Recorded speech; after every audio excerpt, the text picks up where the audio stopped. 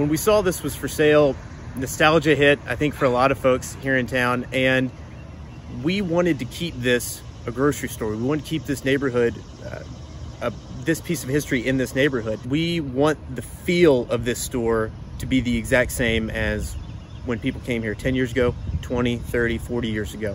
I believe that's a 1950s model cooler he's got for his open top meat case. And you know, it may just look like a regular meat case, but this thing has been here for a very long time. Still works, has been maintained. Pieces like this that have been here that are in good shape, we're not gonna change it. If it's not broke, don't fix it.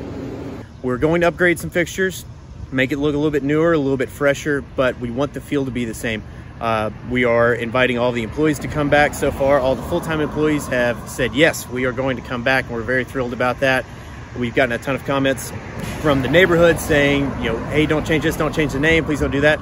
We're not going to. We're going to keep as much of this the same as we can and just make it a little bit newer, a little bit fresher.